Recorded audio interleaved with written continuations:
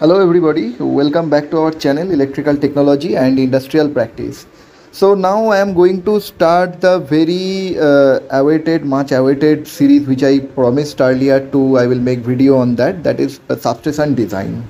Okay, so in the upcoming days I will be covering various aspects of substation design and various types of substation design. So let's begin the video.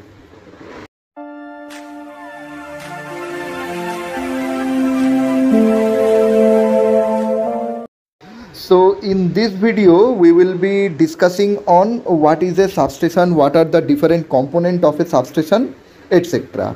Okay, so now first let's start with what is a substation.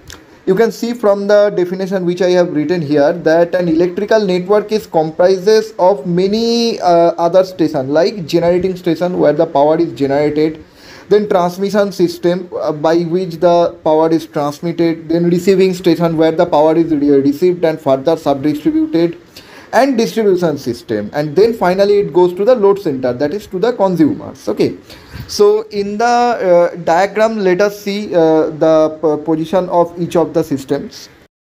So you can see that up to point A there is generating station. Okay, so power, that is basically the point of power plant where the power is generated through generator, then it is stepped up through a generator transformer and then connected to the switchyard of power plant, and then it is evacuated through a transmission line. So at point B there are many other generating stations are connected, and as output different transmission lines are taken and that is distributed, sent to various part of the country. So basically B to C is basically our transmission system.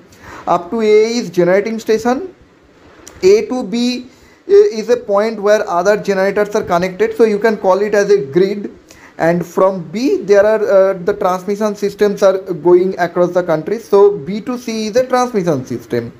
At C the power is received through a transmission line, one or two transmission line or different number of transmission line depending on its power capacity.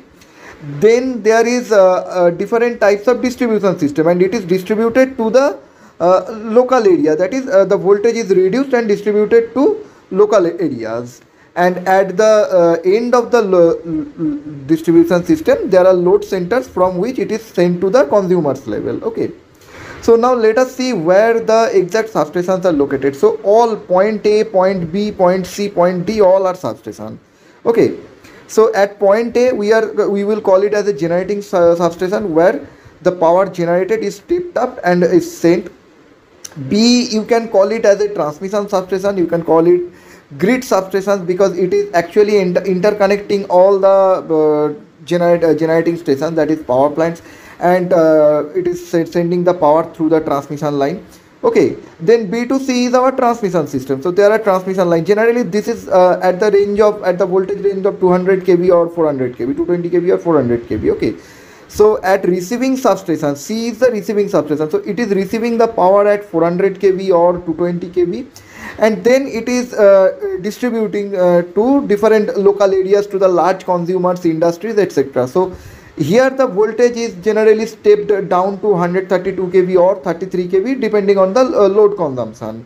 For large consumer it could be 132 kV, for medium consumption consumers it could be 33 kV. So at this level the distribution is taken place up to further lower level it is stepped down to 33 kV or 11 kV and further distributed. Okay, so at point point D where I have mentioned as load center, so here it is generally at 11 kV and then it is further stepped down to 415 volt and it is further distributed. Okay, so these generally do not have any fixed rule. There are many kind of combination is possible, but all the thing that is explained here, that these interconnecting system by which all the generators, generating station, the transmission system and distribution systems are interconnected is called a substation. The basic component which is required for a substation is a transformer. Generally in a substation the voltage level is either stepped up or stepped down and is distributed as per the requirement.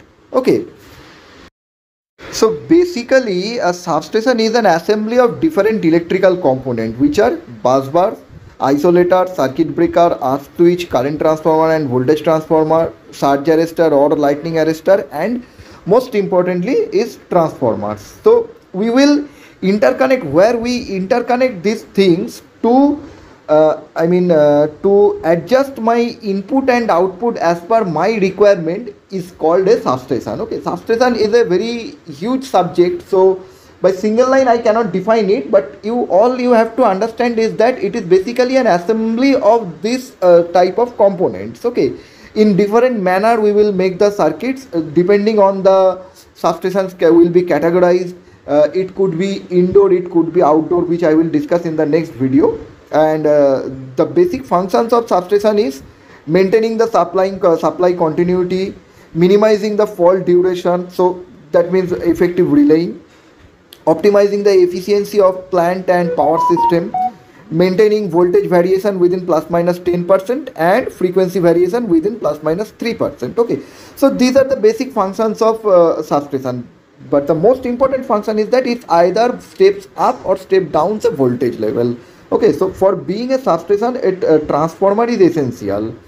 So I hope you have understood that what is substations and what is the basic component of substations, and you have enjoyed this video. In the next video I will be discussing on how indoor outdoor type substations are classified, what is a switchgear panel, what is switchyard, and what is GIS, how they are selected, what are the criteria for selection on that, up to which level we will go for a conventional switchboard, metal clad switchboard, where we will go for switchyard, and where we will go for gas insulated switchgear. In the next video I will be discussing on this thing, and after that I will be starting discussion on various type of substation designs. So please like the video, subscribe to our channel, and comment if you have any doubt. I hope you have enjoyed this video. See you in the next video. Thank you very much for watching this video.